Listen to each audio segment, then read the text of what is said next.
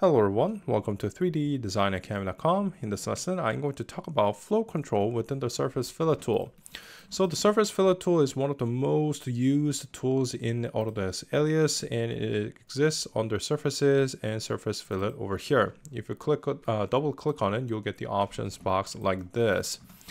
Now, with the update in 2023 or later, you get an option called Auto. Of course, there are several other options as well, so let's go through them.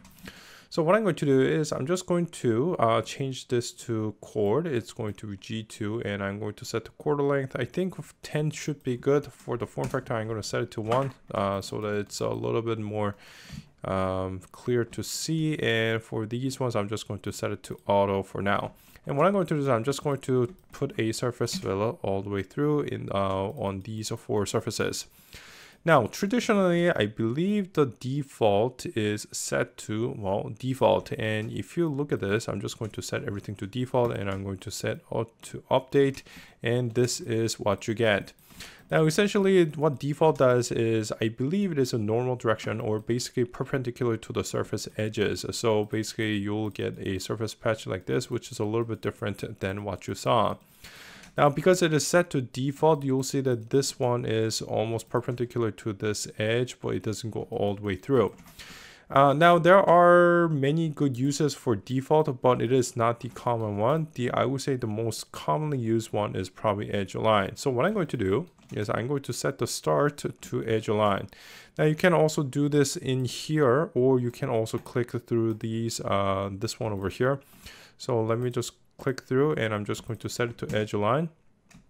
Now, as the name suggests, what edge align does is it makes the CV structure of the end curvature to the edges that it's aligned to.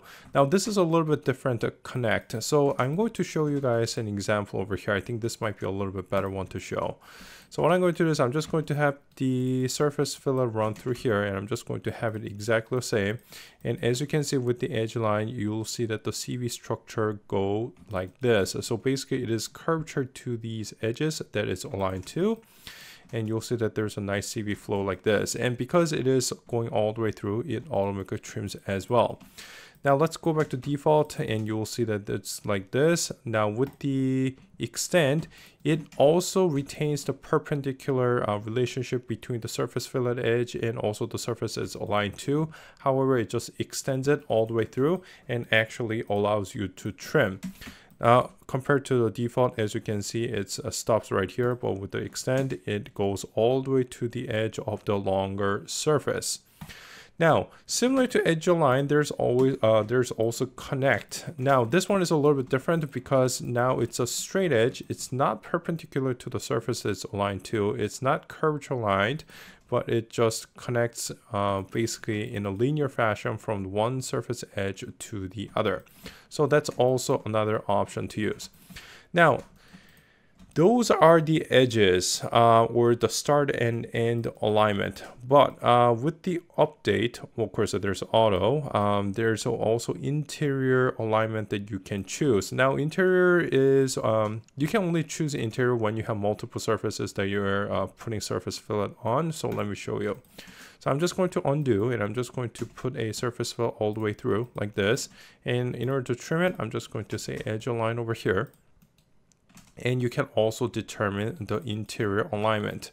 So what you can do is you can use edge align, which will allow you to basically have the same thing over here in the interior edges. So right now, because I set it to interior edge alignment with the flow control, you'll see that this one is curvature aligned nicely to this one. Now you can always set to connect like this, and it's just going to create a straight edge from one end to the other. And of course, there is user defined.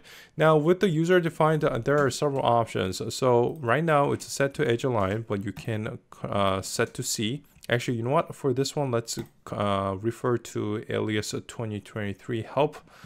So it basically, if you go under the surface fillet tool like this, so surfaces, multi-surface fillet, surface fillet, and you go down, it's going to give you an, well, basically an explanation of all the flow control. So with the default, basically that's how it's shaped with the extend. It extends all the way through, edge align, and connect. Now, with the interior though, there are a couple of different options. So with the C, that is connect, E stands for edge align, D for default, T align, that's something a little bit different. So I'm going to show that to you. Well, let me just go through all the options. So with the C, as you can see over here, it just does a connect. With the T, you'll notice that it's, well, basically it's like edge align, except it creates two edges. So basically what it does is, let's say, I'm just going to do this. What I'm going to do is I'm just going to do a surface filler between here like this. And what I'm going to do is I'm just going to say default for now. And what it does is with the T, it essentially edge aligns to this edge, but it comes out in a situation where there is no edge on the other surface. So if you look at this one, it's kind of like edge align. So I wonder if there's a better way to show this. So let's do this. So let me just put a surface filler all the way through.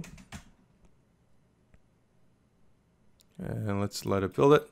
So as you can see, it's like edge align. I think this might be a good one to show. So let's see if I can do T. So with this one, you'll notice that now, with this one, if you click on this one, what it's going to do is it's going to connect this ends together. But right now, what the tool is assuming is that it assumes that there is one edge over here, but there's no like an edge that it's aligning to. So with the T, what it does is it edge aligns one edge and it just aligns to the other like this. Now this can be very beneficial in some ways, but in this case, of course, you want to click on this and you just want to do an edge align so that it's just one smooth alignment from here to here.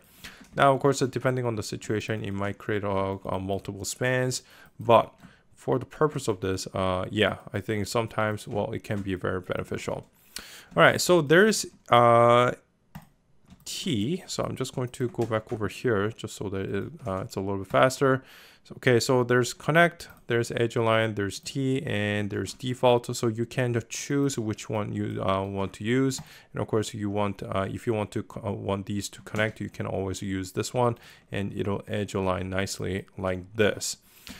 All right, so that is how to use the flow control within the surface filler tool. Thank you guys for watching, and see you next time. Want to learn Autodesk Alias and digital sculpting? Then become a member at 3ddesignacademy.com, where you'll find hundreds of video tutorials ranging from basics, including curve creations, intermediate level tutorials such as this wheel, all the way to Class A modeling of the entire car exterior. Interested?